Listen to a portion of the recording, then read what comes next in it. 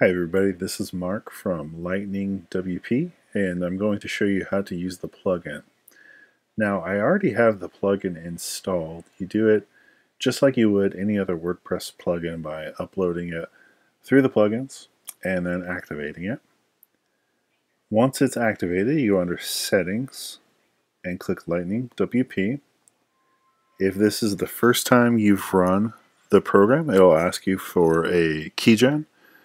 That should be emailed to you. Just paste that in there and you'll be loaded to the admin screen of Lightning WP, which you see here. So let me walk you through the different options that you can choose from and what they do. The first thing is it changes the permalink setting so that instead of a random string, it actually shows the name of the post or the name of the page. This is the optimal setting for search engine optimization. So clicking this will change the permalinks. You can also delete all of the existing content.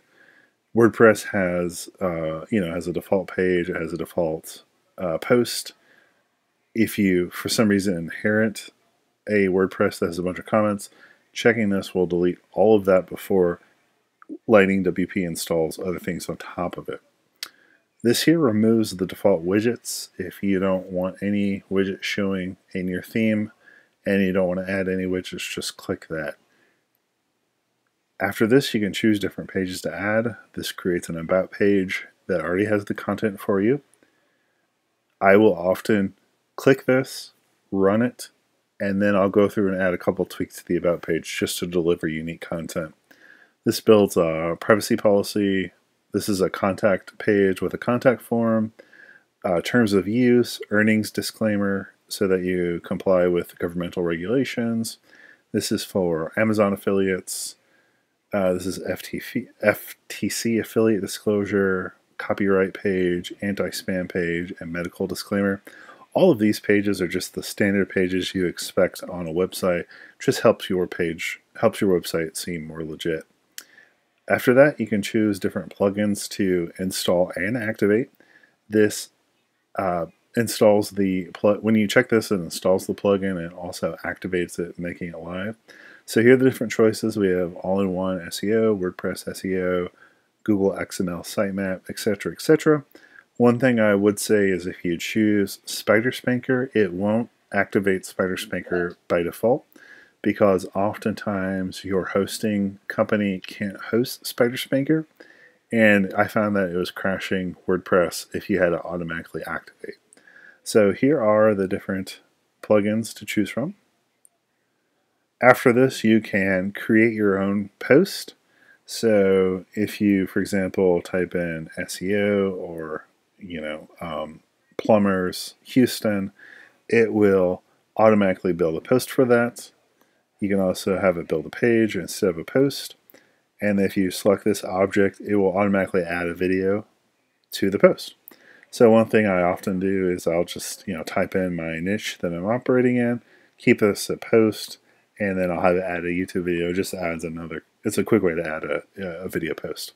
So let me actually kind of show you how I run this. So I always do permalinks. I always have a delete default content.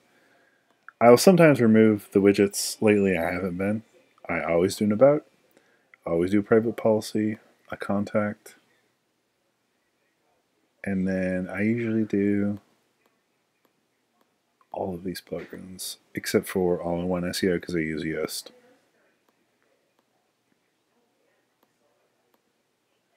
And then I'll do one for SEO. And I'll keep it at post and I'll do video. So let me just show you what the website looks right now before I run it. So this is just a blank brand new install. And I'll process this. It literally takes a second to run. And now let me show you some of the pages. Oh, that's this little thing that Yoast pop up. Once you activate Yoast, this pops up. Let me show you the pages. Alright, so about, I'll view that. So there's my about page. Contact. There's my contact page with the form. and the privacy policy. And again, I'll run this and I'll go back and through and I'll do some minor tweaks to about and context just so it looks different on all my PBNs. I'll show you the plugins just that they installed.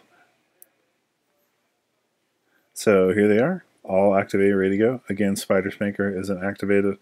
I'll just activate it from here, and then I'll go and enter my credentials. And then once I'm got my setup and everything looks good, the last thing I do is I deactivate Lightning WordPress, and I delete it. So there's not a universal footprint. So this is how I use Lightning WP. It literally takes 5 seconds to get a PBN. Just need to enter my unique articles, kind of put a little polish on the top of it, and I'm ready to go.